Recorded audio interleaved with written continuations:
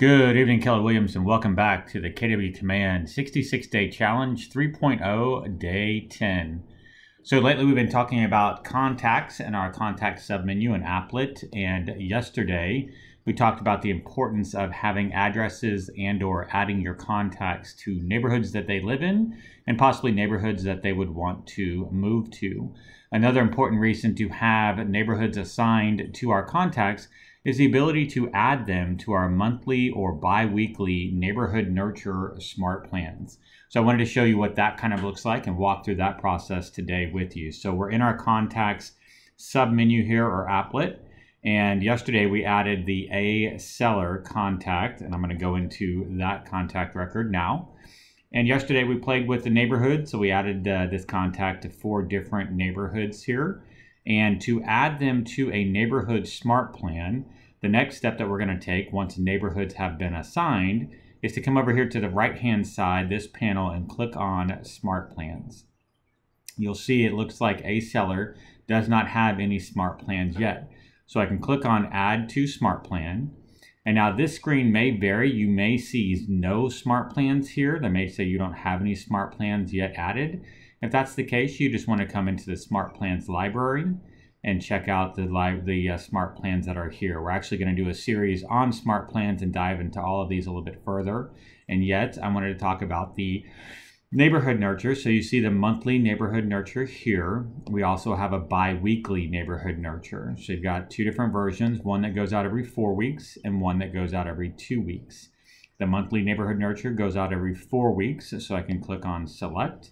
It's going to say, please confirm that you want the following contact to be subscribed to the Smart Plan. A seller is going to be subscribed to the monthly neighborhood nurture Smart Plan, which is 3 steps and 1 touch. So basically, I'm going to manually add them to the program. They will get a monthly neighborhood nurture email.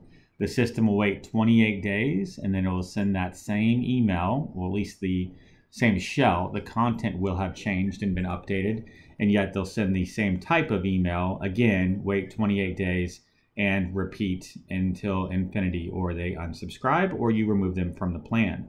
So I'm going to go ahead and click on Confirm, and that's going to set this contact up on the monthly neighborhood nurture smart plan. You can see it here on the right hand side. The plan is active. I added them today. It says date last executed December 1st. So what I would recommend you do if you have not already put yourself in as a contact into your database is add yourself. Put in your real phone number, your real email address, your real address, assign yourself to a few neighborhoods, and then go ahead and assign yourself to this smart plan. What's going to happen is you're going to start seeing the emails from the smart plan so you can get a little bit more familiar with them. I'm going to show you a couple of different ways. First of all, obviously, if you get the email, this is what it's going to look like. So it says, Marty, here are your neighborhood trends. It has my branding information here.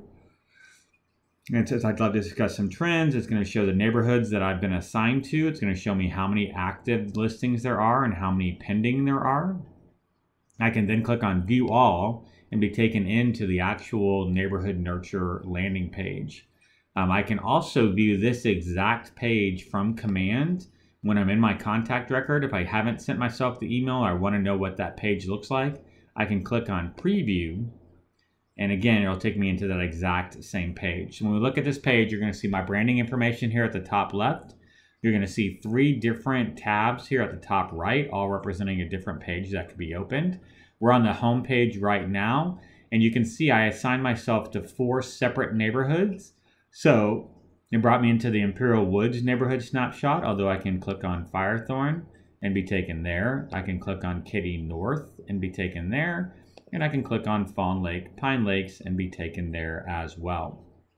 I also, as the consumer, have the ability to add a neighborhood myself. So I can click on Neighborhood, and basically I can start typing in the name or address. So let's just see Covington Woods. Let's see if that will come up. No, but I could put in another address. So let's just say, I'm trying to think of another address that I know, and I can't think of anything offhand. If I just put in 1810 Cedarwood Court, which is my old house address, let's Well, it's going to struggle to pull that one up too. So it looks like there's a little bit of work that needs to be done on adding the actual name of the address or the name of the neighborhood. But I'm sure we'll get this figured out here pretty soon, and the consumer will be able to add themselves to a neighborhood. Otherwise, you've already done a great job of adding them to specific neighborhoods. So they have the ability to then look at homes that are for sale on this map. If they want to look at an area other than one that you've already defined, they can actually draw on the map, and it'll bring up the information there. So now it's going to show me all the properties that are available in that circle. I can also, again, like I said, go to each one of these neighborhoods. The cool part is I can actually look through, and let's say this isn't a property I want to see more information on. And once I click on it, I can start getting more information. I have the ability up here at the top to, well, I can do it from another page. I can look at all of the pictures. I can request to schedule a tour. Now to go through all of those things as well.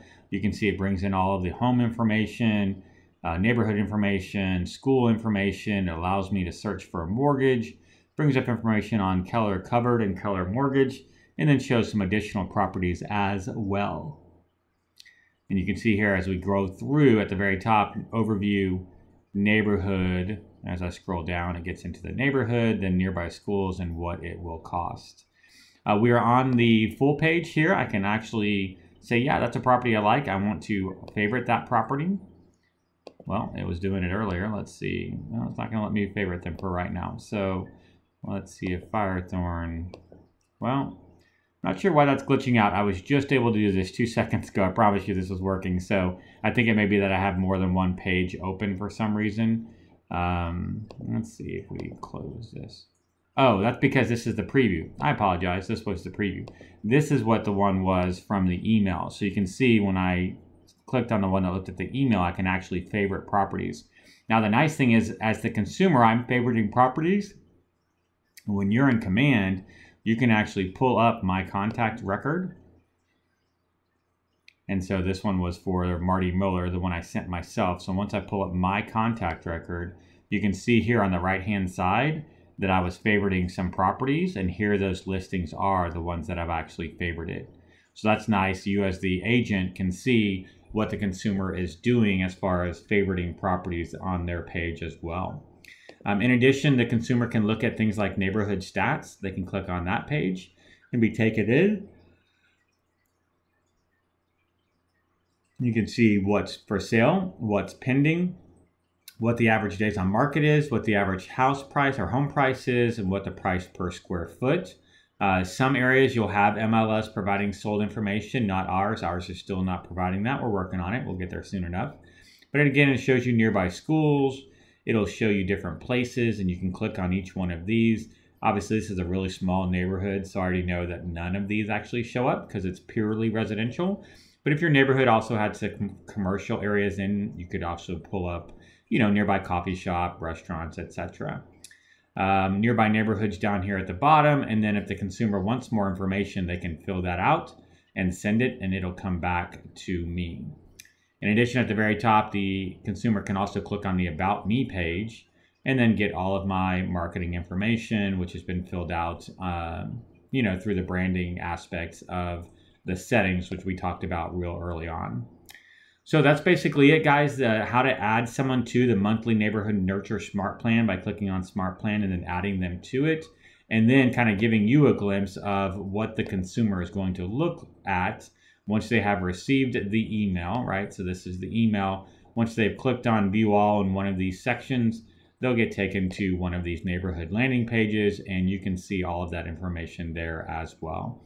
So it's a really valuable tool. You can think about this. If I'm sending out 300 emails a month and I'm sending out one email 300 times, how effective is that versus sending out 300 unique, customized, individualized emails, one per client to 300 separate clients? The amount of work that I have to do is not that much different. I really just have to get their address and then add them to the smart plan, and it's kind of set it and forget it. However, the consumer feels like, hey, I'm getting a curated experience here. I'm getting a one-off email. This is specifically for my neighborhood. I don't care what's happening in Firethorn if I live in Fawn Lake, and I may not care what happens in Fawn Lake if I live in Firethorn. And yet, here's the opportunity to see exactly what's happening in specifically my neighborhood. So a great way to really develop one-on-one relationships with your clients and provide them information that they actually care about. That's it for today, guys. Day 10 of the Keller Williams Command 66-Day Challenge 3.0. I hope you all had a fantastic day and are looking forward to heading back to work tomorrow. I'll look forward to speaking with you in the morning. And until then, guys, all my best.